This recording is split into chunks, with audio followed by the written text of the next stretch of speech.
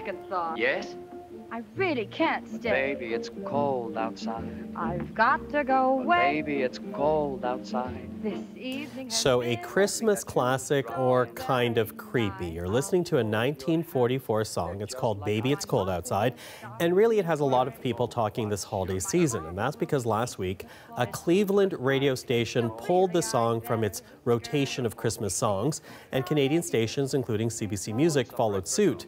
In the era of the MeToo movement, there's renewed concern about the lyrics, which center on a man pressuring a woman to stay the night. Exchanges include her wondering what's in a drink and him telling her not to, quote, hold out. So we want to talk about the controversy around the song, and with that we've invited Kim Linikin, who is a CBC pop culture columnist. She joins us right now in Vancouver. And joining us in studio is Sophie Millman, a Juno award-winning jazz singer. Also her latest project, Yiddish Glory, just nominated for a Grammy on Friday, so congratulations on that. But let's talk about Baby, It's Cold Outside. And Kim, I'm going to begin with you because you understand the decision to pull it from rotation. I sympathize with it because it's to me it's not about what the song meant in its time. I actually think it's a brilliant song, and it is sort of proto-feminist for its time. It's about a woman wanting to stay the night and the guy supplying her with excuses she can use to get out of trouble with her family and friends. But you hear the song out of that context in this era, and I find it a little creepy. I'm not alone. There's a lot of people who've been saying this for years now. An Atlanta radio station pulled this song 5 years ago already. So it's just, especially in the Me Too era, do you really want your 12-year-old listening to a girl saying, no, no, no, sir, and the guy say, mind if I move in closer? Because the song takes so much contextualizing to understand properly, I find it fine to remove it from rotation, meaning you're not promoting it in the holiday season. It's fine for anybody to listen to it in their home. I just think if a song could hurt people, if a date rape survivor could be triggered listening to this out Christmas shopping, why would we want to keep playing it? Well, you know, I'm going to play a bit of the song right now just to help people at home further contextualize this. Listen to some of the lyrics in the song. Again, this is Baby, It's Cold Outside. Well, maybe just a half a drink more. Put some records on while I fall. The neighbors might But think. baby, it's bad out there. Say, what's in this No drink? cabs to be had out there. You know, Sophie, when you hear Kim make that point, it's certainly a lot of people can understand that side of the debate, but there are others who love this song and don't want it pulled from rotation. Yeah, others who love the song, and especially, well, I'm glad Kim brought out the fact that the song as written actually there's nothing wrong with it. It's about a couple of people, a man and a woman, and they want to spend the night together, but he's allowed, society's not going to judge him, but society's going to judge her harshly. So she's coming up with all kinds of excuses not to be judged as slutty, right, or easy. And she's blaming the drink to excuse sort of her own flirtation and her own desire, which was very, very much taboo at that time. But I do really, where I disagree with Kim is everything needs context. We need 12-year-olds don't understand very much, really, right? And that's where parents and teachers come in. And I believe that we need to educate our children and not suppress. Because if you eliminate everything from the past that doesn't make sense by today's standards, and you refuse to give it context, and you refuse to discuss it, and you just say, you make a blanket statement and say, we're going to ban this song, we're going to go on the air, we're going to issue a press release, we're going to ban the song, it's a very, very slippery slope. So unless we want to end up with Barney and Paw Patrol, which are very simplified, standardized, whitewashed, for lack of a better word, versions of people and relationships, everything is going to have complexity.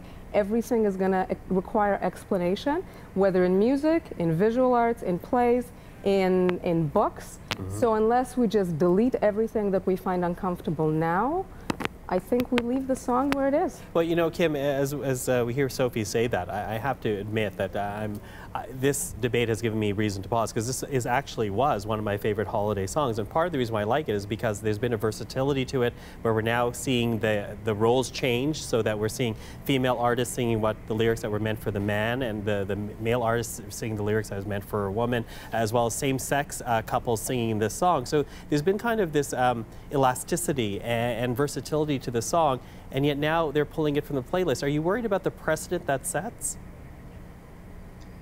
Not so much, because I don't see this as a ban. CBC hasn't banned it. Local CBC stations across the country still can play it. We're not saying this is a bad song, nobody play it. It's just a programming decision, which you have so many holiday songs to choose from to put on rotation. Which ones are you going to promote? So I see nothing wrong with not promoting this song as a to general audiences. I think sophisticated audiences are fine listening to this anytime. You can listen to it in your own home. You can choose when you want to have your child there to listen to it with you, and you can tell them about it.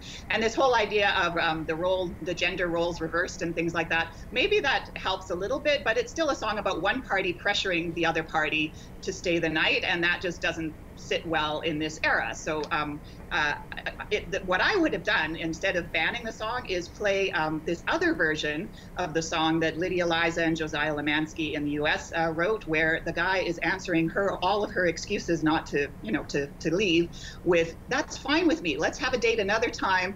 You reserve the right to say no." And when I hear that version, it almost makes me cry. It's just such that's what you want, how you want a guy to respond. Whether it's not really about sex is reversed, it's about I'm trying to leave and this guy's really wanting me to stay.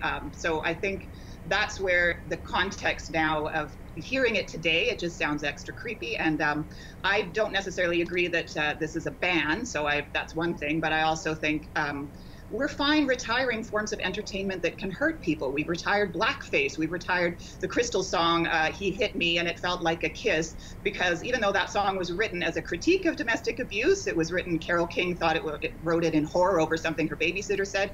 We now hear that as somehow an endorsement of domestic abuse, so we retire that. Things that can hurt people, we don't need to promote them and push them in public. Let me jump in because quickly losing time. So I know you want to respond to that, Sophie. Yeah, I want to respond to that. Blackface is a total abuse and a mocking fun of an entire race of people.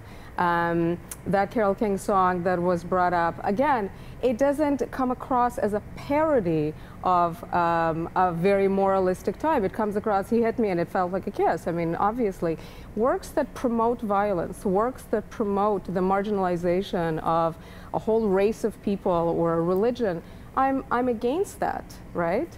Especially if especially modern works, right? But I think that this song is actually so incredibly innocent. And I think that, again, I will make the argument of the slippery slope of where do we stop, right?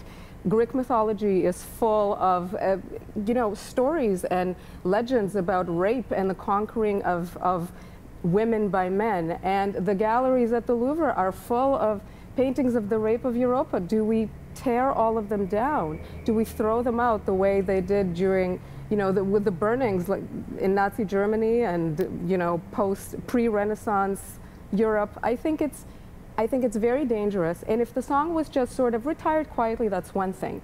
But so many stations came out and made these grand statements about aligning themselves with MeToo, and I think banning the song cheapens MeToo.